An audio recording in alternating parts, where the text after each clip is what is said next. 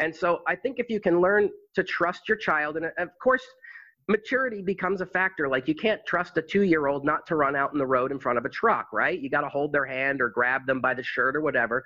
But as the child grows up, if you trust your child to make decisions for themselves about what they want to learn and how and who they want to learn it with and all those kinds of things, that's a very helpful step to get away from the kind of control freakish parent mode.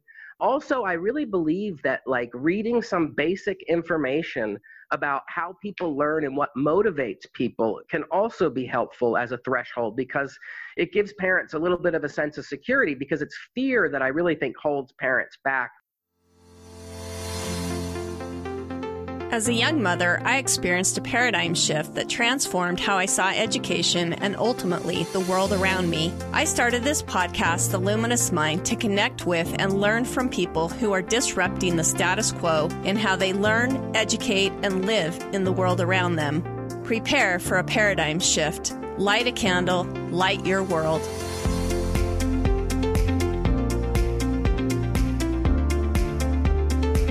Benjamin Franklin said, "Instead of cursing the darkness, light a candle." You're listening to The Luminous Mind with your host, Rebecca Bowman. Today's fire starter is Mark Beaumont. Mark Beaumont is a professional educator that is passionate about self-directed learning. He's the middle school principal at an international school in Cambodia. Mark is an artist, husband, and father. His daughter attends the school he works at, and even though she attends school, Mark raises her with the principles of self-directed learning. He finds it nothing less than fascinating and challenging. With his professional background and experience, as well as the story and his personal struggles in school, Mark offers great perspective. In his book, Unschool Yourself First, A Parent's Gateway to Self-Directed Learning, he reminds us that it is important to unschool yourself first.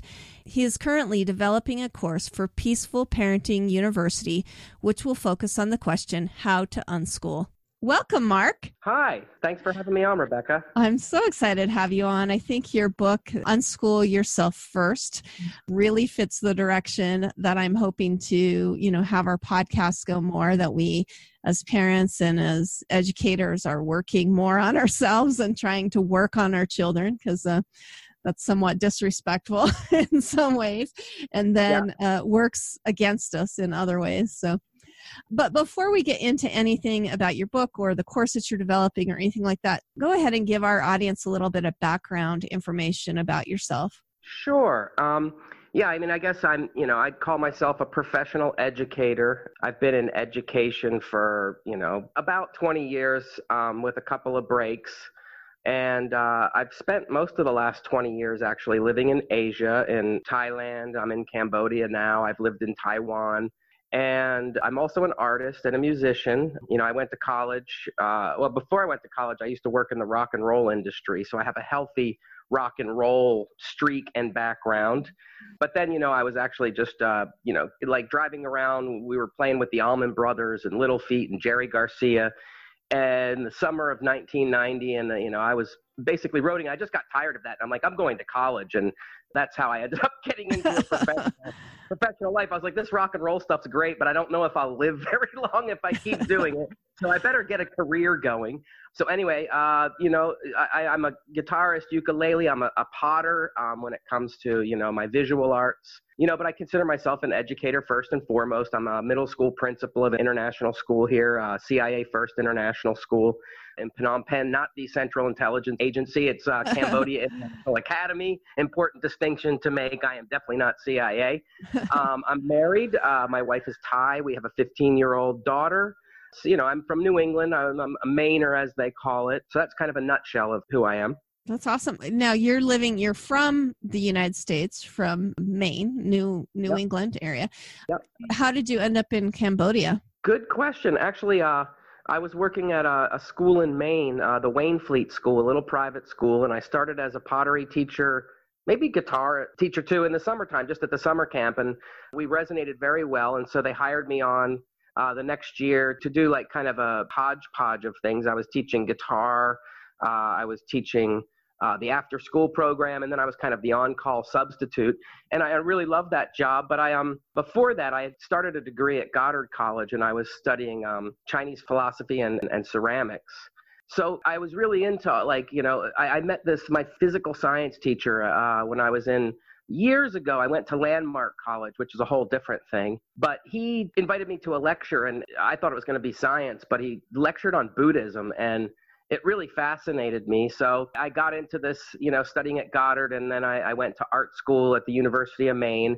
And when I was working, I was just, I was like, I want to go to Asia, and I want to check out a Buddhist culture. And, I'm not any one religion. I grew up in a Christian family. My father's a retired Baptist minister, so I grew up in the church, and there's all kinds of wonderful stuff in Christianity and Buddhism, and pretty much all the religions have some cool stuff if you go digging around in them. Yeah. So I decided to move over to Thailand. I moved to Thailand in 2002 and got a English teaching certificate, thinking that's how you did things over here, and then discovered the international school community. And people were like, oh, I'm making X amount of money. They pay my rent and they fly me home every year. And I'm like, what?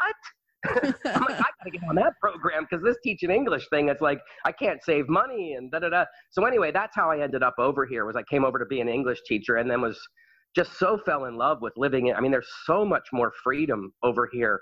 It was like I felt like Lord of the Flies, like when the kids realized there's no adults and they start running naked on the beaches or whatever they did. And I was just like, oh my gosh, this is wonderful. And so I just stayed over in Asia, and I'm actually moving to New Hampshire in August for a new job at a boarding school there. Very exciting opportunity. But I'm actually kind of, in some ways, looking at America right now, and I'm kind of dreading the American part. No offense to my American brothers and sisters. I love you all, but man, you've got a messed up country.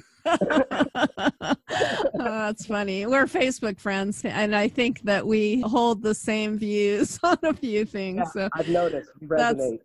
That's interesting. Well, I know you sound like an unconventional person, so maybe this question seems kind of silly, but as a professional educator, because you have been educated that way, tell me how you ended up in this passion of self-directed learning. Yeah, it's interesting. I mean, when I first got into education, I was, just as, I would say, indoctrinated as everybody else. And I thought you had to be kind of an authoritarian jerk to get things done correctly. And I was never, I'm not a mean-spirited guy, but I was kind of like, more traditional-minded. I've never been a punitive-minded person, but I kind of did the more typical thing. And then, when I was teaching English, I just started to experiment. And, because the kids are, they'll do it.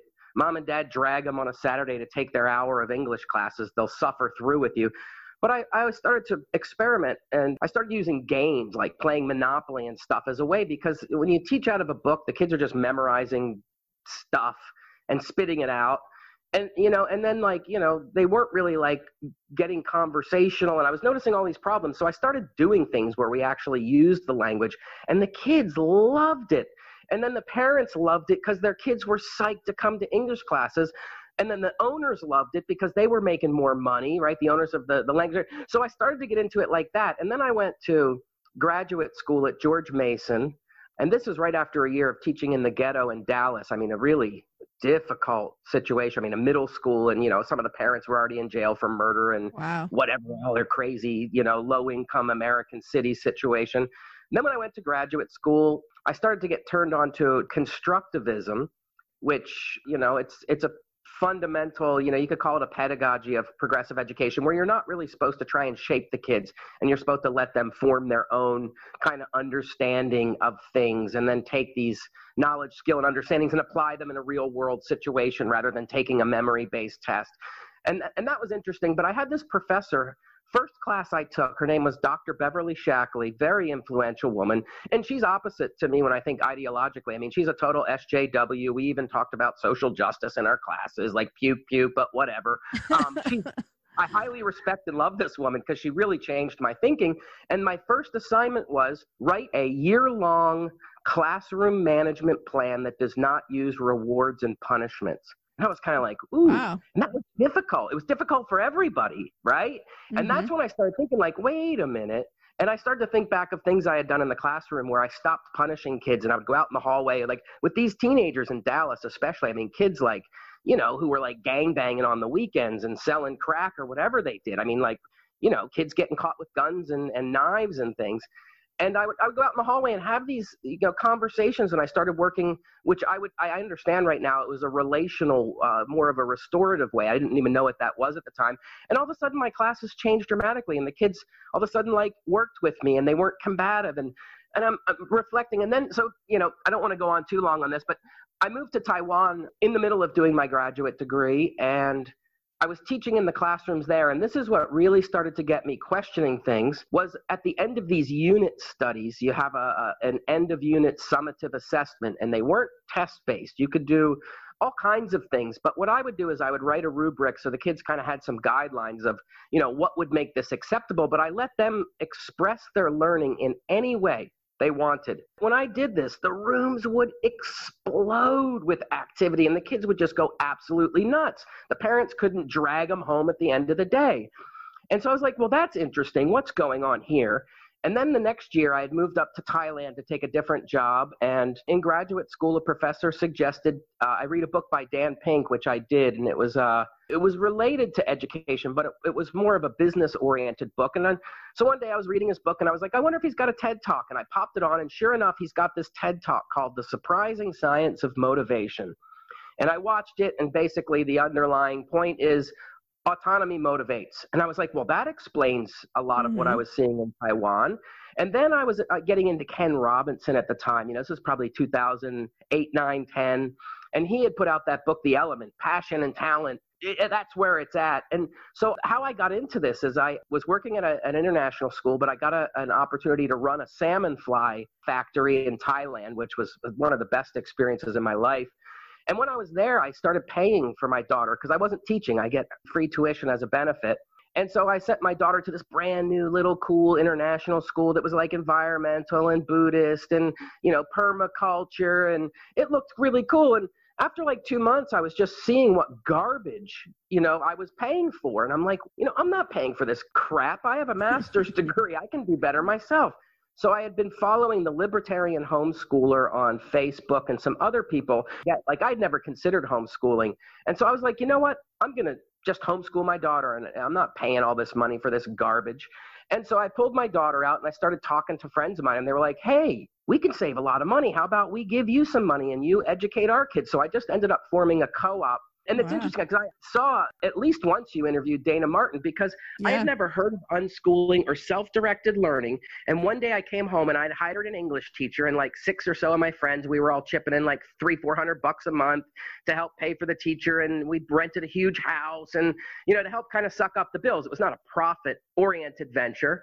And so we're doing this thing. And I came home one day, and the guy that I had hired to teach was hanging out with the kids.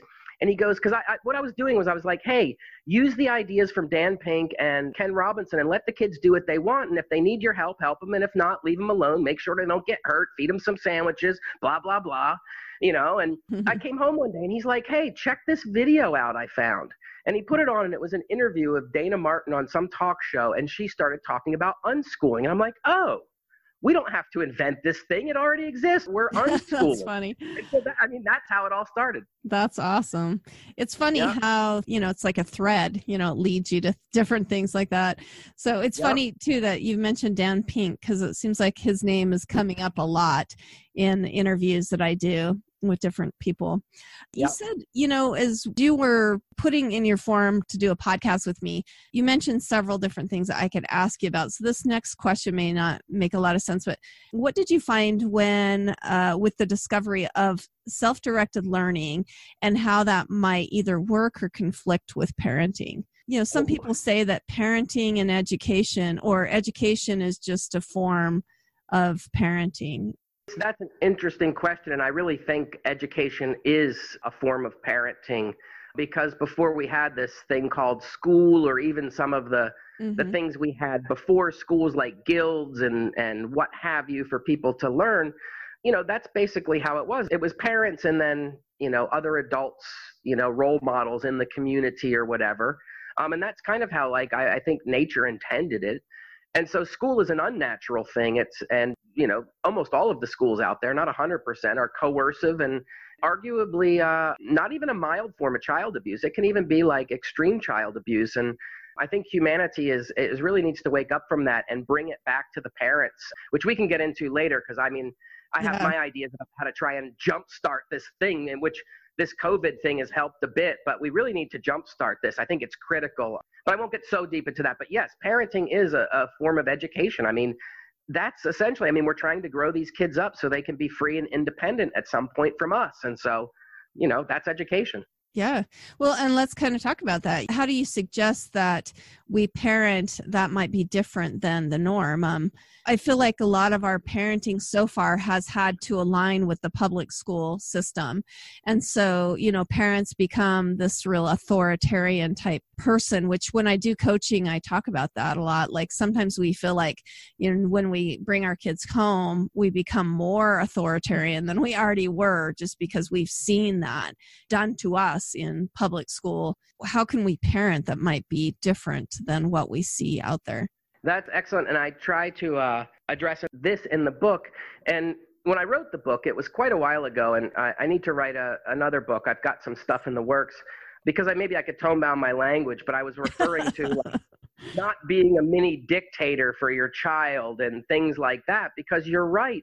We have been conditioned by the public school system, and you can see parents, the vast majority of people I'm around, parents model that authoritarian behavior because it's so ingrained from their schooling experience and maybe how their parents treated them. And it's just completely unnecessary. And so, I mean, that's part of the battle. That's part of what my book is about, is really trying to give parents the information they need. Because there was things I went through to break out of what I will say my conditioning or my indoctrination or my brainwashing. Mm-hmm. And one of them was learning about the history of school. And I went deep through John Taylor Gatto at first, and now I've branched out to some other scholars out there. And that really shocked me. And I wasn't surprised when I learned. I was like, well, that sure explains a lot.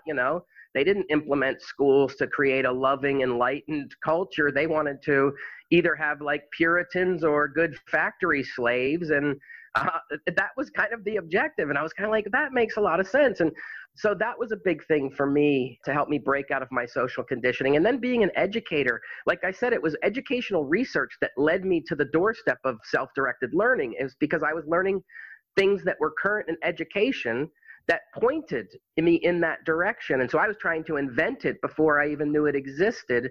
So the middle of my book is really focused on looking at my experience as an educator and my knowledge with educational research and tying that to the self-directed learning philosophy and method. And then the end of the book, I have what I call the personal learner profile, and it gives the parents a chance to really go inside themselves and experience and think about who they are as a learner and reflect back on their life, looking at things like Myers-Briggs or multiple intelligences or authoritarian disposition, like this anti-authoritarian. They even have these crazy so-called disorders like oppositional defiant disorder. I'm like, that's probably the thing you want to be labeled with, man. It's like, I'm a critical, free-thinking person, and I'm sorry you teachers can't handle that, but I don't have a problem. You do, and wake up and don't be a brainwashed drone and treat people, especially children, mean, thinking you're doing good in this world.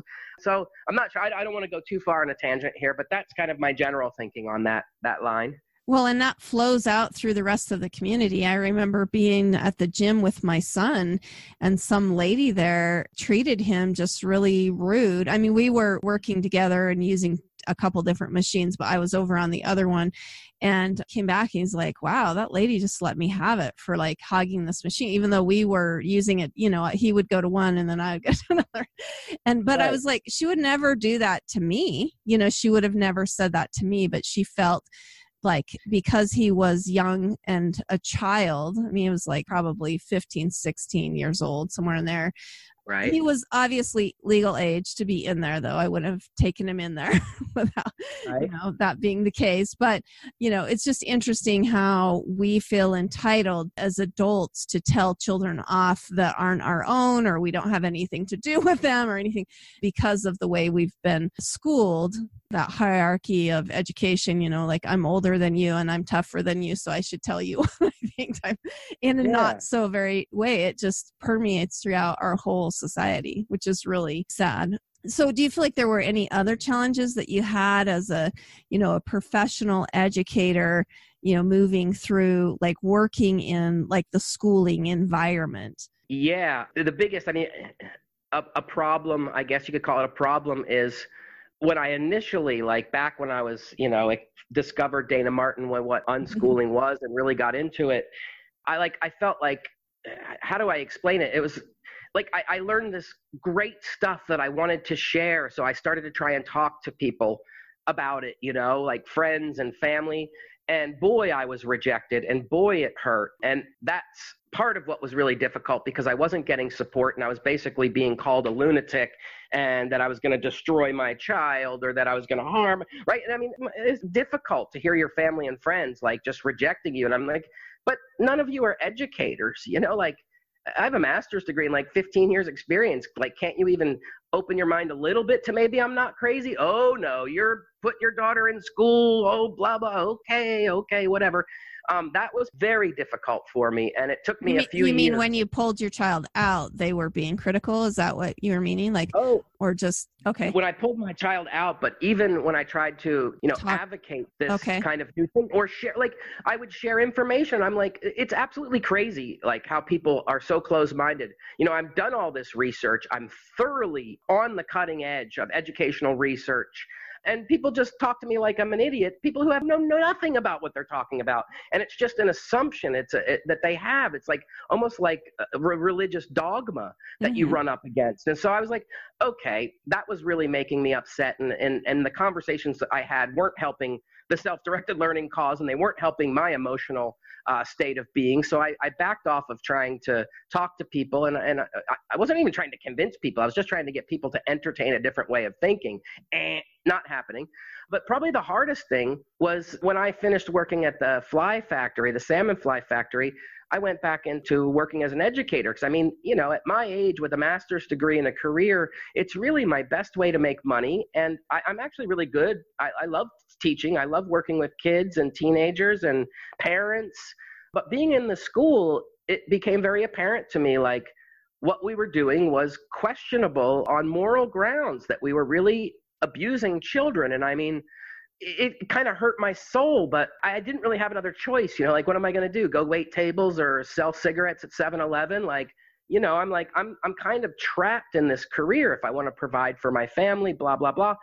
And so, most of the schools I worked at were absolute torture after that. And I kid you not, absolute torture. The educational field, and I don't want to start slagging off teachers because I love them. They're great people. And a guy I know is a professor, and he said something once: don't hate the players, hate the game. And so that really works for me, because a lot of teachers out there don't even understand what they're doing. They're just mind controlled. And then there's people like me who have broken out of the mind control. And, we're in there trying to do good work, but they're not bad people. It's like, forgive them, Father, for they know not what they do kind of a situation. Well, yeah, it's a generational thing. It's something that's kind of been passed down throughout the generations. We think it's normal, to do that. Yep, so, absolutely. So those were that was, probably my biggest challenge. And it's not like the school I work at now has been a blessing. I haven't worked at a school in, almost ever. I've worked at a few schools that were cool, but not great. But this school I work at now is they're really cutting edge on progressive education. They're entertaining. We use the term self-directed now. I brought that into the school, and they can't go full self-directed and still have customers because people would freak out, especially Cambodian culture is just definitely not ready for that yet. Neither is American, for that matter. Yeah. Right. But I can get in there, and I ended the punitive system at the school and turned it into restorative. So we don't punish kids anymore, and we discourage rewards and punishments and behaviorism. So I'm very happy about what I've been able to do there. And here's my first day. I finished my contract yesterday. So this is my first day of freedom till I start my new job. But anyway, I'll just leave it at that. Like when it comes to challenges that, after discovering self-directed learning. Yeah. And like you said, every day that you have to do it becomes almost painful because you know that there's a better way of doing that. Yeah. So, well, I'm going to switch back to parenting. Hopefully we can kind of tie all this together, because I really do, especially in our climate in America, what's going on right now. I want people to understand how parenting might fit with that self-governance. And then I want to move in and talk about some economic freedoms. And these were topics that you mentioned that I could ask you about, but I really think it's important to clarify, with Dana Martin, we talked a little bit about capitalist anarchy and volunteerism. And if people don't know by now, that I'm somewhat fit in with that libertarian camp, but I want to know how like parenting can kind of fit in with that self-governance. It's actually, when I think about like my friend Patrick, who's got Peaceful Parenting University, asked me to develop a course, how to do self-directed learning or how to do unschooling. And it's a really hard thing because it's like asking like, how do you grow a tomato plant or something? And it's not like there's one set way, and depending on where you live and what kind of soil you have and blah, blah, blah, never ending things like what you have to do to make it work right. And it's like that with self-directed learning, but there are some fundamentals that are helpful. And one of them is trusting your child. And so I think if you can learn to trust your child, and of course, maturity becomes a factor. Like you can't trust a 2-year-old not to run out in the road in front of a truck, right? You got to hold their hand or grab them by the shirt or whatever. But as the child grows up, if you trust your child to make decisions for themselves about what they want to learn and how and who they want to learn it with and all those kinds of things, that's a very helpful step to get away from the kind of control freakish parent mode. Also, I really believe that like reading some basic information about how people learn and what motivates people can also be helpful as a threshold, because it gives parents a little bit of a sense of security, because it's fear that I really think holds parents back when they, like right now, if you say you're going through COVID and your kid's out of school and it's annoying, and I've seen it mostly from the left people, is like I can't believe I have to educate my own kid, and they're almost like offended that like they have to actually deal with their kid. And I'm just like, how sad. Yeah. It just breaks my heart. I'm like, we can't wait to get him back into school and stuff. And I'm just like, man, you are gross. Stop saying that. This is the child that is your kid, right?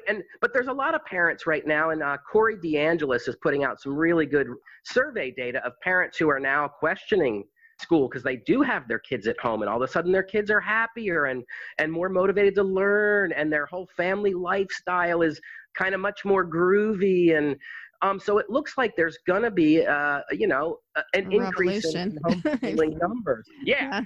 And so, with this coming transition, for parents to be able to learn how to not be authoritarian, to become homeschoolers, is kind of like doing it school at home. And that's going to kind of lead you more towards the authoritarian approach. Like, okay, Billy, sit down. It's math time. Mm-hmm. Okay, it's reading time, right? And that's just going to end up being annoying like school. So the self-directed and unschooling, and the reason why I say both, I used to say they were synonymous, and I actually think they are.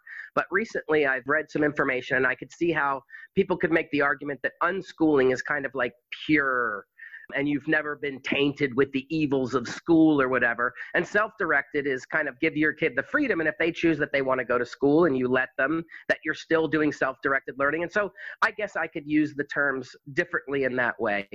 But anyway, I'll just leave it at that. I'm kind of getting in a rabbit hole here. Well, and I love the 3 points that I put 3 because I put down like your child as number 3, because I think that's part of it. But that autonomy fits so well with self-governance.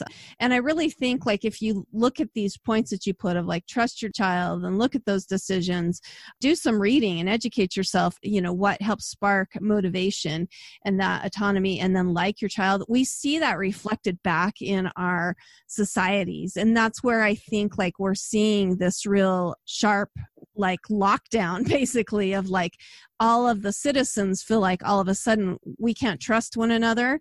We're not reading what helps to motivate people. I mean, we saw with the COVID thing, depression spike like 600%, which we already had a problem with anyway.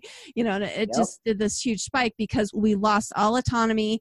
None of us feel motivated to do anything because we're even told which directions in the grocery store to go and, all that kind of thing. And then we don't even like one another. I mean, we're calling each other names on social media. We're, doing all that. And I feel like the way that we educate, it parrots or it mirrors what's happening in our society now. And we're like, what in the, all hell is breaking loose type of thing. But let's talk a little bit before we get back into your book and all that stuff. Like, let's talk about that freedom that we might see.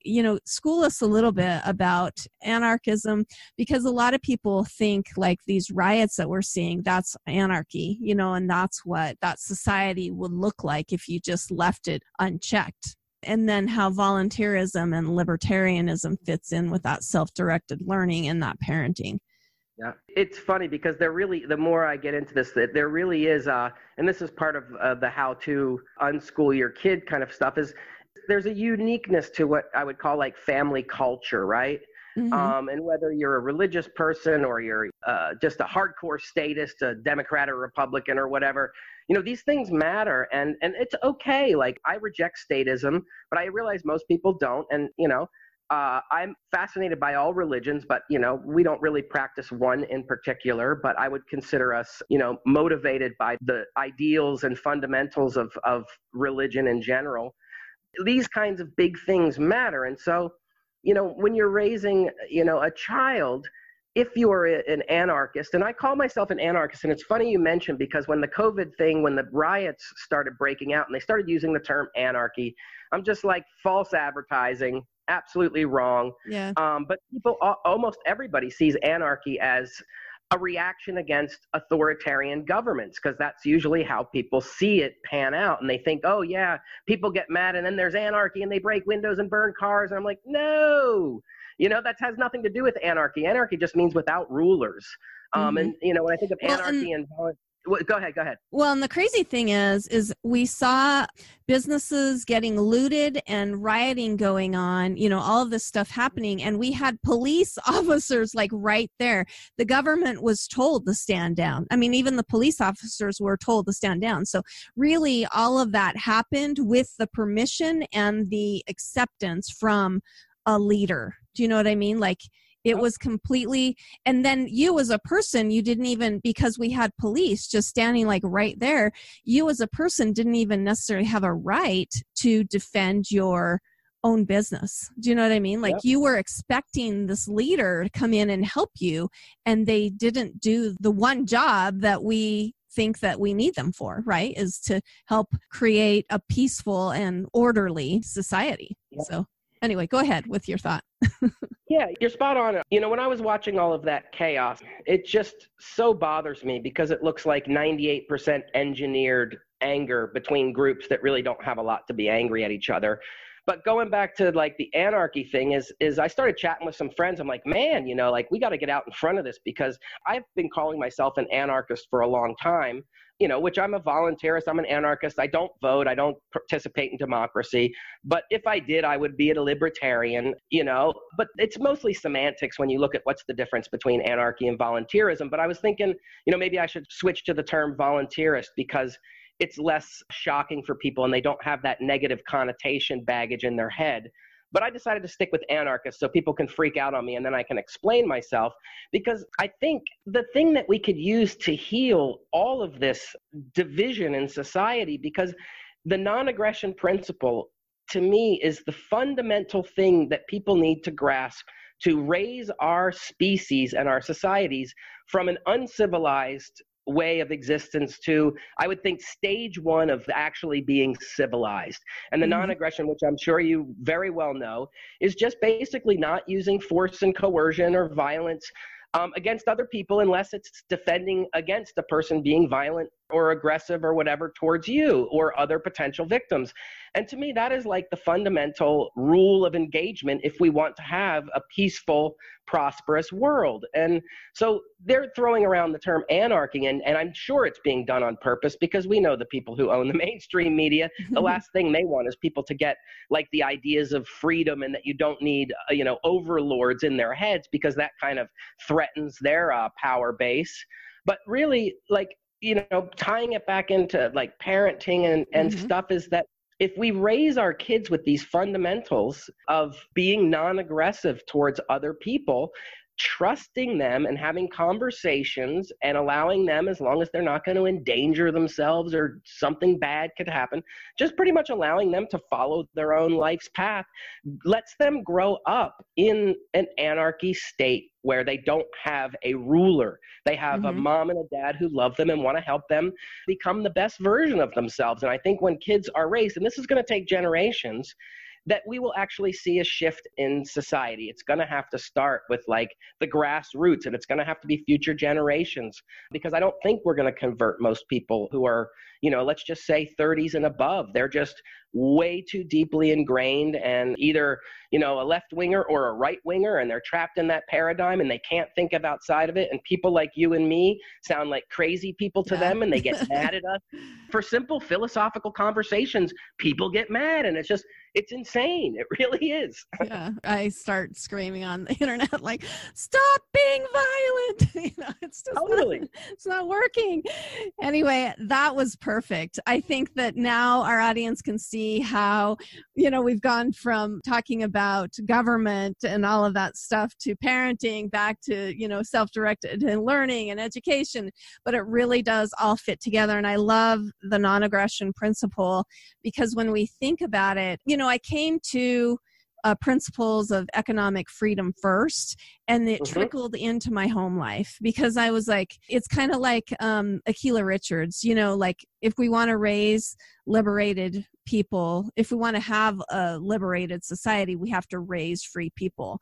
And I started to realize like how I was being very authoritarian in my approach, and it was affecting the possibility that my children would want to live in a free society and live in a place where we trust one another and that we work to help give autonomy and motivation to those people around us. So I think that was a perfect segue.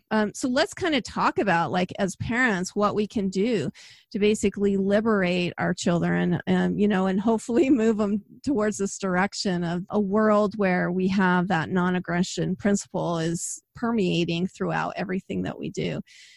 I kind of told you my paradigm change about how I filtered all of that into education and government and all that. But tell me about yours. Like, what did that look like throughout time? We've done little bits and pieces of it, with books that you've read and stuff. But let's talk about from where it was to where you feel like it is now. Oh, it's really great. It's how this all started for me. It all kind of happened at a similar time when I was discovering self-directed learning and education, but also, like you said, it started for me too with economics and economic freedom. And God, it was probably around 2000. In 2005, I met my biological family, and they're all from Oklahoma. And I have a brother who is like me, but I'm kind of more the high-strung version, and he's more the super chill version. But we think so similarly. It's unbelievable. And maybe I was living in Texas. I think it was 2007, 8. And when I was working at that school I had mentioned earlier, and, the election was coming up, and, we're having conversations. I think it was Al Gore who was running, but there was this guy in the race. I think he was running at that time as a Republican. Yeah, I'm pretty sure it was Ron Paul. I'm sure Ron Paul maybe even helped you get into economic freedom. And my brother was like, hey, I'm really interested by this guy, Ron Paul. And I'm like, who's he? He's like, oh, it's this Republican from Texas. And me growing up in New England, we think everybody from Texas is like, some kind of right-wing Christian gun-toting person, and so I'm just like, wow. So he showed me a video, and here's Ron Paul advocating like legalizing drugs and prostitution and all this. And I'm like, what the hell? A Christian from Texas advocating drug legal, and he wasn't advocating doing it. He was very clear. I don't advocate. I think this is wrong. It's immoral. It's unhealthy, right? But people should have the freedom and stuff. And I was like, okay, you've got my attention, my man.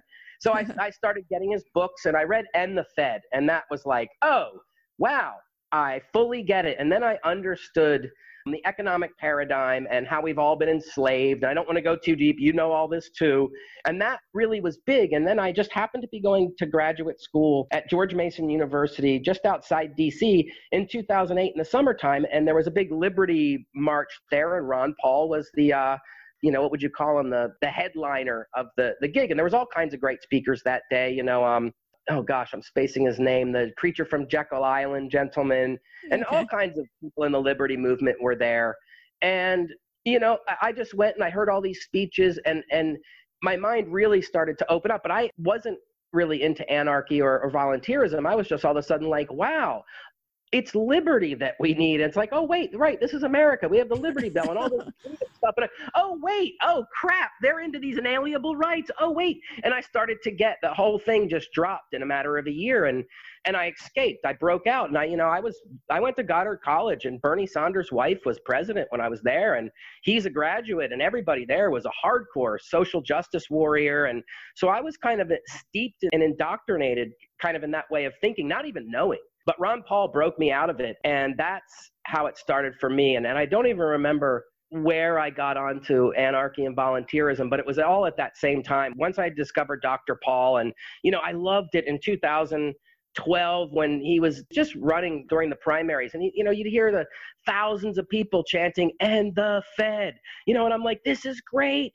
Oh, this guy's going to really change America. And then, you're like, oh, wow. That was a big nothing in the end. They just totally shut him up and, kind of kept him out of the mainstream media. But he sparked the liberty fire. And you can see it's burning healthy in America. It's just not getting airtime right now. So I'll leave it at that. But that's how it happened for me. Yeah. Well, and I remember probably one of the most shocking things to me, and my brother was really into Ron Paul, and the first time he ran, I'm like, this guy's a quack. What he said was so shocking to me that it really made me double check myself. And I remember it was just at the Republican primary. So, you think they're all, like you said, gun-toting Christians type of thing that's there. And I remember him being asked, what do you think about how we should do foreign policy? And he's like, well, I think we should do it I can't even remember. I don't think he said like Jesus did, but maybe he did. Maybe he actually used that we just treat people the way that we would want to be treated. And I remember him getting booed. And I was like, I think that just shocked me, because that was the first time I'm like, oh yeah, as a Christian, I should want that, right? I should want us to treat people like we would want to be treated. And I just remember him being booed and me feeling really wow, obviously not the same kind of Christian these people are, because I don't believe that, And I think that really opened my eyes to go, okay, maybe I should check out the rest of what this person says. Okay, I don't want to go into any more of that, but to see how it kind of fits together. So let's go back. Obviously, I'm going to restate your book so that we can kind of, remember what we were talking about. But Unschooling Yourself First, A Parent's Guide to That Self-Directed Learning. What are some constructive ways for a parent to kind of move into being able to educate our children better? What are some steps we need to do in order to help them move in the self-directed, autonomy-full kind of education? Yep. It's a challenge. And it really depends. I mean, it's so dependent. Every family is going to have their unique situation, where you live, what kind of careers mom and or dad has, how old your kids are. So there's a lot of, and just the way society's constructed, probably the biggest hurdle at the beginning is if mom and dad, which is, the case for most people, have to go to work. So what do you do with your kids, unless they're old enough to stay home by themselves? That's probably the first, other than getting over your fear, is probably the first big hurdle. But that presents a real challenge. And then, the getting over the fear that you're going to mess your kid up or they won't be educated. And basically it's just fear from ignorance. But those are probably some of the biggest challenges at the beginning. But I've even gone through this myself, trying to, every time I go to get a new job or whatever, it's so challenging to make things work for my family that will enable us a situation where we can let my daughter do self-directed learning, and there was even points in my life where gosh, we're going to both have to be working, and, my wife and I both out of the house. What's Jade going to do? And if we're living here, she'll get stuck with maybe government school. And I'm like, please, even facing this myself, my gosh. And so that's a real challenge, but there's a lot there. If you're creative and you're dedicated and you just say, okay, we're going to do this, there's some ways that you can make things happen. And I think the one that people don't realize first, which I think is probably the best way to kind of try and make it happen, is start talking to people in your community. Reach out, get together and have coffees or even beers and find other parents who are struggling, and it's kind of strange. It might be a lot of these people who have kids who are anti-authoritarian, or they just aren't wired to learn in a school. Not that anyone is, but they're really wired not to learn in that environment, and it's ruining their kids' lives. These are the first people who will come and sit down and listen to, hey, this is an option. And so when you get these people who are frustrated with school, or who maybe heard some friends who are into it, and hey, that sounds cool. It doesn't always have to be like, oh, my kid's life is being ruined in school, or all of a sudden want to entertain this idea. And so if you can reach out in your community and find some people who are willing to meet and talk, the chances are there's somebody in this pool of people who maybe not have a job. Or there's someone in there who has a job that doesn't make tons of money, and maybe everybody could throw in $100 or $200 or $300 a month to fork over some cash to an individual so they can be around a home to watch over kids who aren't old enough to take care of themselves, right? But you're going to have to network if you're in the situation where you just don't have the freedom to do an unschooling or a homeschooling thing, is that you're really trapped and your kid has to be taken care of during the day. I think that's probably the best way. I mean, if you've got some money, and you live in proximity to a self-directed learning school, you could call it, or program or center like North Star, or even Sudbury, although I'm not the hugest fan of Sudbury. I mean, I love and respect what they do, but they're kind of funny they're more into the indoctrination than I can take myself. They're indoctrinating kids, end of story, to be a democratic whatever it is. And so I don't really think it's even unschooling, and they admit that too. But I do think I would be happy if my daughter went to a Sudbury school, and I love and respect them for what they do, but it's just not my flavor of unschooling. But anyway, getting back, if you live near one of these places, and they're all over the U.S., there's Agile Learning, there's Acton Academies. Yeah, exactly. There's a lot out there. So you can, if you're lucky and you have the money, you can tap into these places. And that's probably, if you don't have a ability to do it at home, and maybe even if you do, it might be the ideal. And why do I say that? It's because when your kids are growing up, it's nice to be away from mom and dad. It's nice to be away from adults with other kids. So if you have a place that has like a safe environment with adults around who are there if they're needed, but they're not there if they're not needed, and the kids can run wild and do whatever they want and play in the woods and go fishing, or if you're in a city, do city stuff. I really think that's the optimum. It's having a rat pack of kids together is so rich. So much learning happens when you have that. So to kind of make a long story short, if you really want to get into this and you're not there yet, you're going to have to network. You're going to have to reach out. You're going to have to build a tribe. And that will enable you to make things happen. That's awesome, because really that is the hardest part for many people, is like, oh, I'd love to do this, but how do I actually live life, or and provide for us, and then make that work. And I know probably one of the ways that we connected, it was Blake Bowles' book. I love the idea where he talks about talk about your child's mental health. Is this really a good place for them to be? And maybe they do need something different than that. And I think we forget, like in the 1970s, we did a lot of this unschooling type of stuff, 1970s, 80s type of thing. At least I did, where we had a lot of mothers home, but nobody was really watching over us. Nobody was really moving our activities along, like adults like to do now. We were free to form our own teams and play our own games, and all within multi-age groups like you're talking about, where we were all together and learning from one another, and there was a lot of protection there and a lot of help and all of that kind of thing. Definitely. What do you feel like are 3 key points that people can get out of your book, How to Unschool Yourself? We started with that, reaching out and trying to build that community and that network, but yeah, it's going back to the unschooling yourself first. Really, this book was written for people who are complete newbies, and I'm really trying to convince them or get them. I almost want to call it boot camp for the mind. It's really focused at trying to cut through social conditioning and this creepy mind control that is so permeated in America.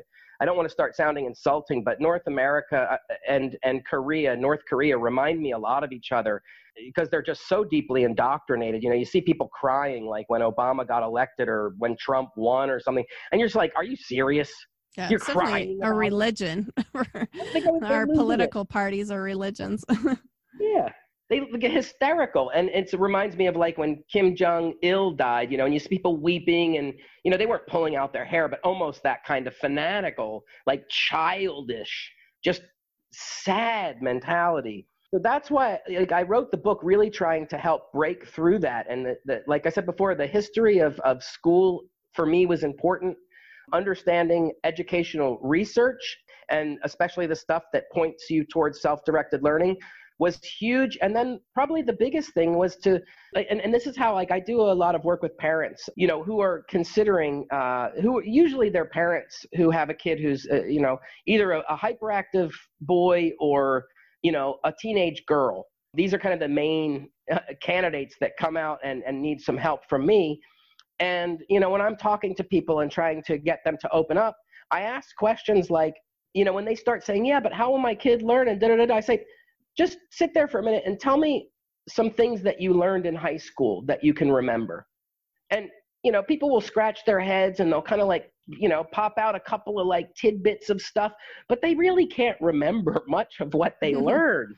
And I'm like, so how much algebra have you used in the last year, And people just look at you, so kind of funny. And I'm like, right. So if you don't remember much of what you learned in high school and it has no or little meaning in your life now, like, what are we doing? And that helps people.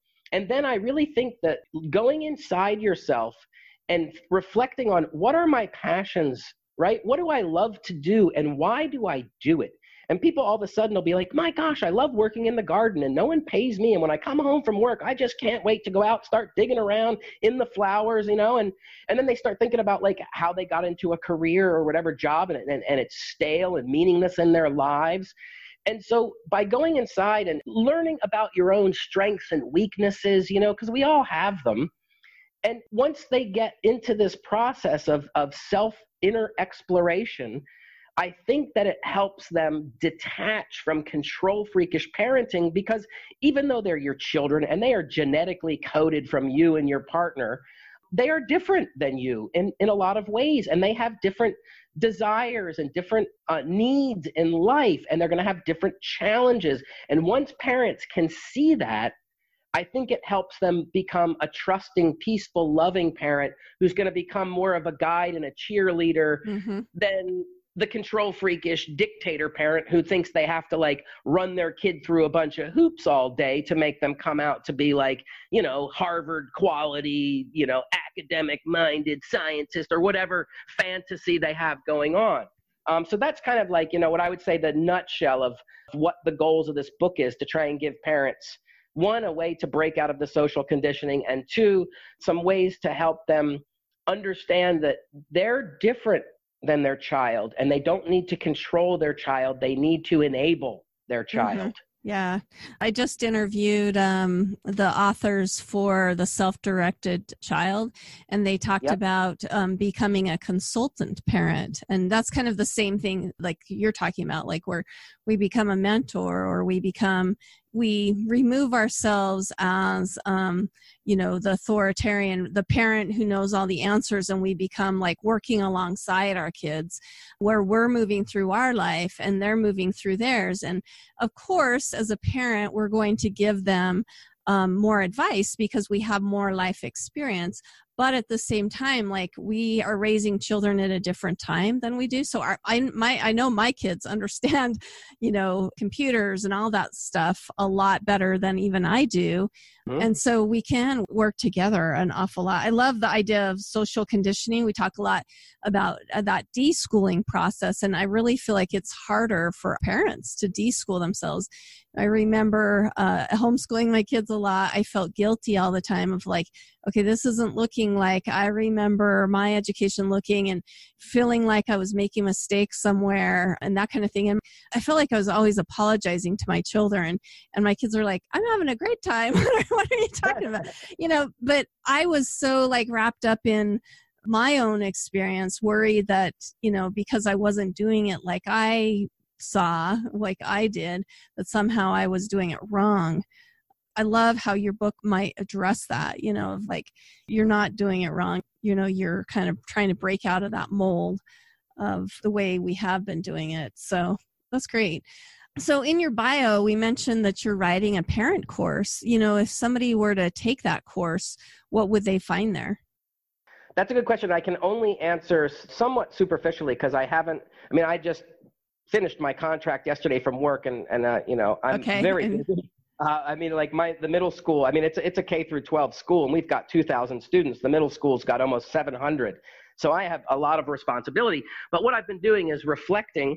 And when I'm on the weekends and I'm just chilling, I've been rereading some of the most influential people, rereading their books and taking notes and quotes and things to try and formulate my ideas. But some of the fundamentals that I'm going to work on, we've talked about already, like building a tribe, trusting your child. A very useful thing is autonomy and personal or individual responsibility. I think that's a very helpful tool for parents to grab onto because, you want to let your kid do whatever they want, but until they have the maturity to be completely independent, you can't do that because they could hurt or kill themselves or, Yeah. Bad things can happen. So, you have to be able to measure like, okay, my daughter's 7 now and, she doesn't run across the street and I don't have to hold her hand, and she can do these things, but I can't leave her at home alone, right? At 7, she's just not there yet. And so being able to give as much autonomy as possible with it still being, safe and constructive until the point where you can give 100%. My daughter's 15 now and, we're moving back to America and she's all in the planning process of, she's looking at North Star because we're not going to be too far from North Star. She's looking at Keene State College or University. She's thinking she'd start college this fall rather than wasting her time trying to do some kind of high school thing. Mm-hmm. She's looking at doing, just staying at home and picking off online courses.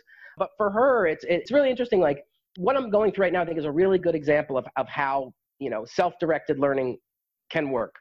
Is my daughter's in school right now because she wanted to be. And she spent most of her life out, but she chose to go to school and she loves it, which is great. I'm so happy for her, right? And the irony, of being an schooling dad and your daughter wants to go to school and you let her, oh my gosh, wow, she's directing her own learning. Some people are very critical, like, oh, you let your daughter go to school, she's going to be ruined. And I'm like, oh, calm down. So anyway, what the process that we're going through right now is like, she wants to get not just a dog, but she wants a German Shepherd, and I'm like, holy schmoly. I'm like, okay, the house that I get for my new job, I'm not the headmaster, but I get to live in the headmaster's house is one of my benefits. And it's on a 1,800 acre campus in New Hampshire. So a perfect place for a German Shepherd. Yeah. Right. And so I'm talking to her and I'm like, okay, well, if you want the German Shepherd, we're going to have to make some agreements here because Mom and I don't want to get stuck with a German Shepherd in 3 or 4 years if you go to college or something. And if you got a border collie, maybe Mom and Dad could adopt that in the future, but we're not going German Shepherd. So you'd have to own this thing and you're going to have to feed it and pay for its vet bills. So you're going to have to get a part-time job. You're going to have to get your driver's license when you turn 16 and you're going to have a car and you're going to have to be able to pay the payments and Mom and Dad maybe can do the down payment. And so we're making all these agreements, and I'm like, all you have to do, hon, you can get the German Shepherd and we'll support you, but you're going to have to show me that you can pay for it. You're going to have to show me that you have a vehicle and you can get around to get to your job, to buy dog food, to take your dog to the vet. And you're going to need like some sort of a plan, like what do you want to do? Do you want to just skip school and go have a business? Or, my daughter's very academically minded. She loves school and she talks about college. And so I'm almost certain she will do the whole college thing. And so she's already putting this plan together. She's like, okay, Dad, I want to get this Subaru. If you and Mom put the down payment, my payment will be $175 a month. If I get a part-time job, here's the minimum wage in New Hampshire. I can work this many hours and easily have enough money. I could even save money, right? And so she's getting so deep. And it's all about having a German Shepherd, right? But she's like, I could do this online program, Dad. I could do college. Here's how I can take tests so I can get a university transcript to get entered into a university before I'm 18 without SATs.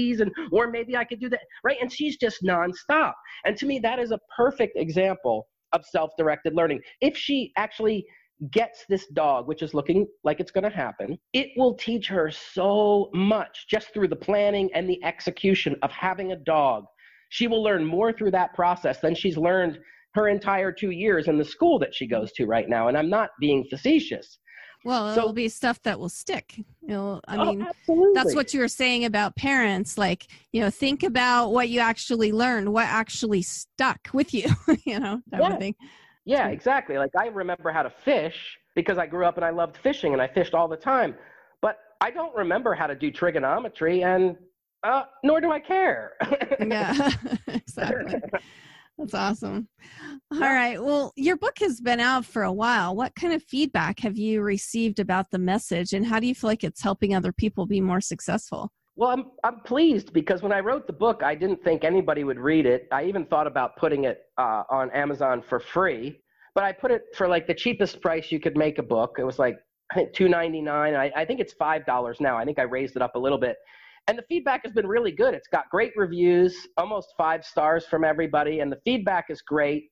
But in general, what it does and how it helps people is it gives them, like, I'm an educator, so I can talk about this from the perspective of, I mean, now I'm a principal of probably the most successful international school in the entire country of Cambodia, so it's no small situation. So when people see I have a master's degree and then I'm a career educator, but I still have a child and I'm unschooling, that helps. But in the book, I think the personal learner profile is probably the most helpful tool because you've got to get introspective and you've got to figure out who you are as a learner, right? And how that applies to your life. And you have to reflect back growing up and thinking like, gosh, if I knew and if I could have self-directed my learning, I would probably be, a farmer right now rather than, working as a secretary for a law firm or whatever, right? And so when people can actually look at who they are, who they are as a learner, what are their strengths and weaknesses, how do they learn, what do they love to learn, what kind of context do they learn best in? Once they realize, like, whether for better or worse, like how it affected their life, and quite often it's for worse, people realize, and it's kind of depressing, like, gosh, my life is kind of lame and it didn't have to be this way. I feel cheated, right? I'm not going to do this to my own child. It's powerful. And so I think my book does that. It helps parents think like, man, this is ridiculous. I was cheated. I see all this beautiful stuff that I could have done. My kid's doing that. Yeah. Yeah, I love that. Well, and even just finding out who you are, all of a sudden you realize even how to direct your child. I think that's why a lot of parents and why it's hard to do schools like this is because a lot of people feel like to do a self-directed education is so like difficult, because it's either like a free-for-all and you don't care, or it's super challenging because, there's not a set curriculum. There's not something that says, oh, now you do this and now you do that and that kind of thing. But even if we can start to ask these questions about ourselves, we can be, that consultant mindset where we can help our children move towards an education that they would want to get. I mean, if we learn to ask ourselves these questions, then we can help our children better figure out who they want to be too. I mean, as, in that mentoring type skill. Does that make sense? Okay. Absolutely. It's funny. I'd never heard the consulting parent term before. I haven't read the book that you mentioned yet, but I will put it on my list as soon as we get done. Yeah, listen to the podcast that's coming out in a couple of days.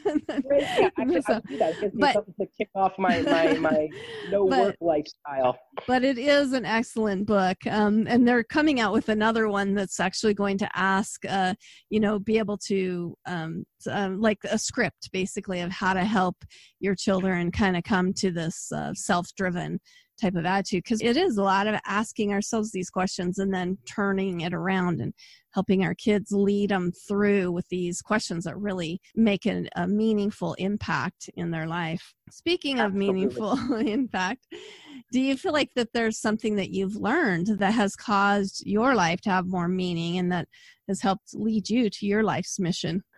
Yeah, I'll just throw it out like a self-directed learning in general. Learning about that, learning about the principles of liberty really changed who I am as a person in a lot of ways. And I'd say how it's had a benefit for me inside my profession. I am doing good things inside schools, getting schools away from behaviorism, rewards and punishments, into relational ways of being. Is kind of as close as you can get to I don't want to say self-directed learning, but more of a peaceful parenting approach inside the classroom. Because if you aren't going to punish kids when they're naughty and you actually have to form a relationship with them, it does magical things. But when you were just chatting, you made me think of something else I just wanted to mention, which is another simple trick when you're parenting or when you're interacting with people is switching from a tell mentality to an ask mentality. And so rather than telling your kids what to do, ask them questions about things. And you step from an authoritarian perspective to an authoritative perspective, and you become that authoritative consultant rather than the mini dictator of your child.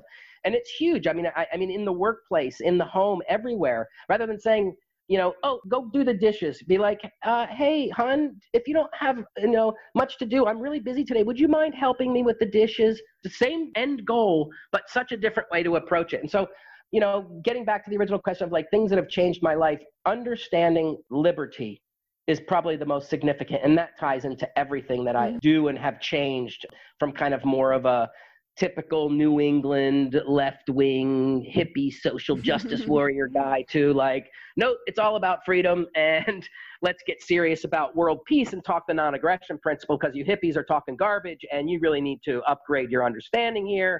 And so I'll just leave it at that. But freedom is where it's at, man. That's the stuff. Yeah. And moving that into like liberating our own people, liberating where we can in our own homes with our own children, I think is a good way to start. Well, and let's talk about maybe habits that you feel like in your personal life are really helpful to better learning. You already talked about, asking those questions, trying to figure out who you are, changing that social conditioning through that deschooling process. But do you feel like there are any other habits that help for better learning? Yeah, I mean, there's so much I could say on that. But, one thing is like for parents, focus on your passions, right? We all have to go out and make some money, or most of us, I guess, do have to do that, right? So you've got a professional life and maybe it's passion-based, but I'm assuming for the most part, most people aren't in a passion-based job. They're just doing a job like all of us to pull down some money and put food on the table. But if you really like, music and you've never played music, go learn a musical instrument. If you like digging around in the dirt and gardening, have a garden. If you like sewing, sew. If you like, being around people, join church groups or, whatever is available in your neighborhood. But nurture your passions, because if you're going to be a positive role model for a child, you have to be a lifelong learner engrossed in your passions to be that role model for your child. So I think that is a big thing that I think can help, because once you become a passion-based learner, it's easy to help guide your child and assist your child or consult your child in that way. And I can give you an example. I mean, I've been a musician forever. And when my daughter was a little girl, she always used to love to sing in the car, just making up words. And so she's always been very musically inclined. And ever since she was a little kid, I would hold my guitar and I would make the chords with my hand, but I would let her strum the guitar. And she just would light up, and it was like magic. And then when she was, I think 7, she wanted to learn music. So she's like, Dad, I want to learn guitar. And I was like, well, have you ever thought about ukulele? Because the guitar is kind of big for you. I don't even know if you can get your arms around it. And so she wanted not just a ukulele, Dad, but a purple ukulele. So I got her a purple ukulele for her birthday, and I learned how to play it really quick. It was very easy for me. And so I started teaching her, and she started playing music, and then I started getting her piano lessons. And she grew up, and I would play like rock and roll songs, and she would sing the words and stuff. And so she just kind of grew up like engrossed in my passion-based thing with music. I mean, and now she sings like the wind. She's in the choir. She plays piano. She plays ukulele. She's really deep into music. And so, that kind of like walking the walk, I guess, is a simple way to put it. You can go, oh, I'm a big self-directed learner, right? And I'm going to do this. But if you just go to work and come home and, another sucky day at the office and, and you're just stewing around about how crappy your life is, and you're not actually enjoying your passions and learning new things and showing your child that like it doesn't end. I mean, I'm getting into new stuff all the time. And so like you have to live it and breathe it so you can model it for your child, as well as enabling and creating the opportunity for your child as well. I agree. I think I've done more to teach my children by example than I ever said to them. It goes back to that, walk the walk or live the way that you want, everybody around you to live, because people are more inspired by that necessarily than the words that you say in a lot of ways. That's what, when my kids watch me do this podcast or my husband sews hammocks or something like that, that teaches them more about life than, any lecture that we give to them. So I agree. Like, we've got to walk the walk and be the parents that we want our kids to be. Yeah, that's great. Exactly. Well, tell me about your long-term goals. I mean, you're moving to New Hampshire and stuff, but what do your goals look like for the future, and how is that going to work into a legacy that you hope to leave? That's a great question. And like 6 months ago, I had a really good answer for you. But now with the whole COVID thing, it's hard to think long term. I really love my job here, and I would have been happy to stay, but it doesn't pay as well as I'd like. And so, in November, I was like, you got to give me a contract so I know what you're offering. And they didn't want to offer anywhere near what I wanted, which was fine. And I had already been talking to this woman in Thailand, Padma Fisher, who I've been talking to since 2013. And she opened a little international school in Hua Hin, Thailand, which is south of Bangkok, about 3-4 hours, right on the beach, tropical paradise, great place. My wife and I were engaged in this town, so it's a special place for us. And so I was going to go and work for them and then work full-time helping them with their school. And they only go from kindergarten to grade 6. She doesn't want anything to do with anything after grade 6. So I went over there in late February and was, going to take the job working for them. And then at the same time, open my own either learning center or school, a completely self-directed program for kids who are, say grade 7 or teenagers until they're either off to university or off into some life or whatever. But when COVID got serious, like the school is on the rocks, they might not financially survive this thing. So them hiring me was becoming iffy. Me opening a school was definitely, I'm definitely not going to go put money into an investment right now. A lot of these parents who are going to invest with me are like, my gosh, we're going to go broke. We have to go back to Europe or America and get jobs again. And, people's lives are really changing. So all of a sudden I was like, well, crap, now I don't have a job lined up for next year. So I started putting my CV out, and luckily this woman who I had spoke to over Christmas when I was in the States visiting is the principal of Hampshire Country School, which is a school for boys. It used to be co-ed, but it's for, they describe their student population as high energy, high intelligence boys. So you're talking like the ADHD, the oppositional defiant, Asperger's, maybe even autism, right? Yeah. Which is an interesting population. I mean, I actually think these are like the gems of humanity, and it's a teaching disability and that causes them problems. Nothing wrong with them. It's the system. But anyway, I've been talking to this lady, and she said, look, we want to hire you to build a self-directed program. Can you do that for us? And I'm like, thank you, Lord. Yeah, that's exactly what I wanted. Yeah. It's what I need. I really need to believe what I do. So our plan, my wife and I were looking at like, okay, maybe we start a school in Thailand and, and then do semi-retirement, like in 5 or 10 years. But we don't know what to think right now. So I've got this great job. I'm going to be building a self-directed learning program, working with some highly enlightened, beautiful people. I mean, this woman I talked to, Liz, is just, it's like candy having a conversation with her. Oh, cool. So we're going to go there and, our daughter's 15. And so we're looking at 3 to 5 years before she flies the coop, so to speak.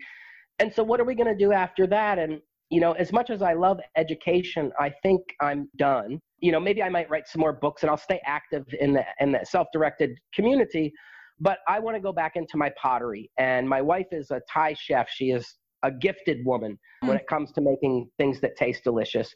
So we're not quite sure. We were thinking of doing 6 months in New England, 6 months in Thailand, and having a couple of different businesses and stuff. But we really can't think about the future. We don't, yeah, it's kind of hard to.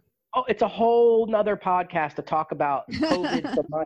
From my experience in Cambodia, it's just fascinating, like what we've dealt with here. And I won't go into it, but tourism is being destroyed over here right now. And that is going to kill the economies over here. It's going to kill the way of life over here in Southeast Asia because they're so dependent on tourism. And we can't think about having a tourist-related business in New England in the summers if there's no tourism happening, and same in Thailand. And so we don't know. We'd like to live in a place where it's warm. Even though I'm moving to New Hampshire, I'm not a big fan of winter and snow and all that. I grew up, I loved it, but after almost 20 years in the tropics, I'm a tropical guy now. Yeah.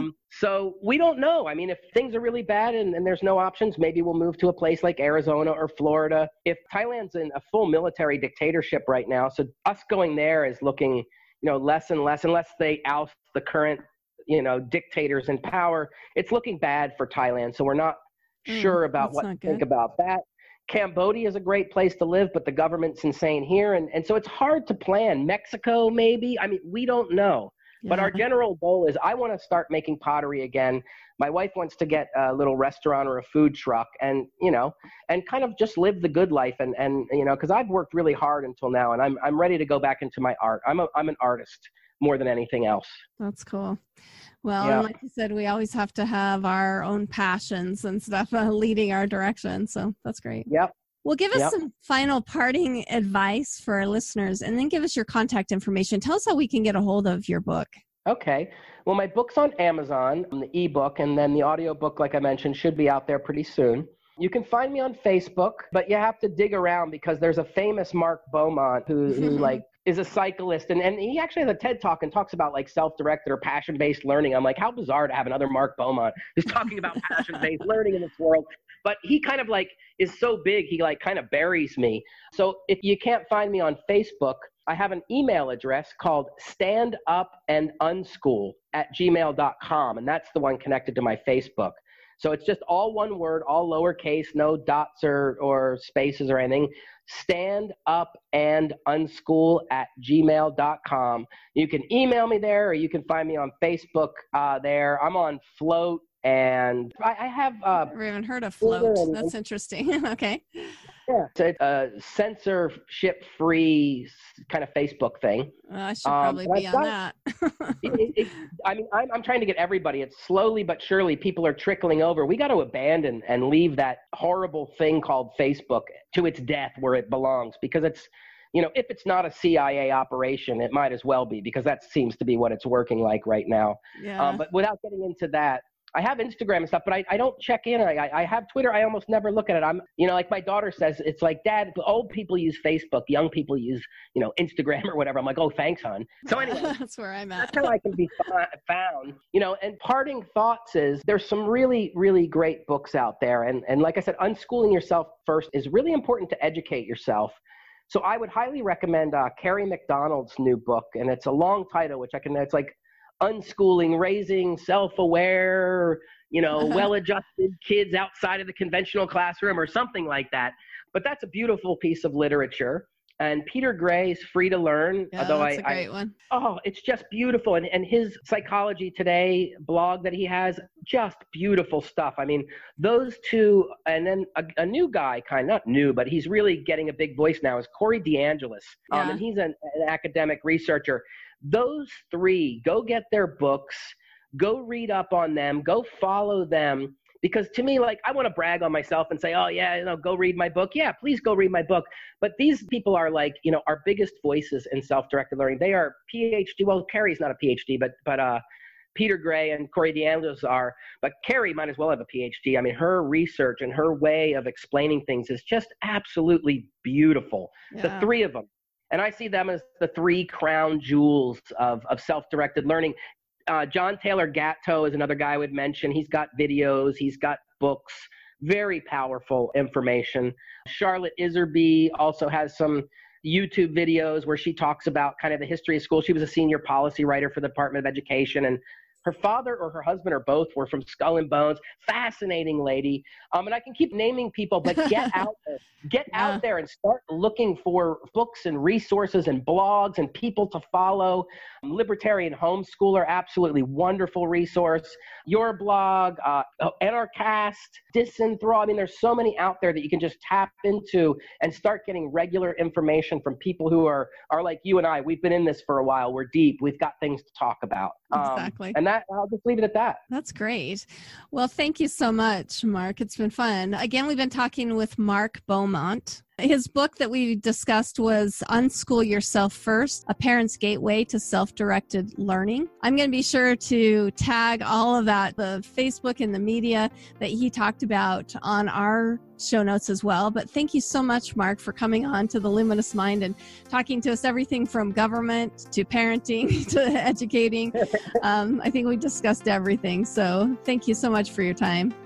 Oh, thank you so much for having me on. It's been a pleasure. It's really lovely conversation. So thank you so much, Rebecca. Thank you for listening to The Luminous Mind. Music featured in this episode from Scott Holmes. To learn more about our podcast, check us out at theluminousmind.net.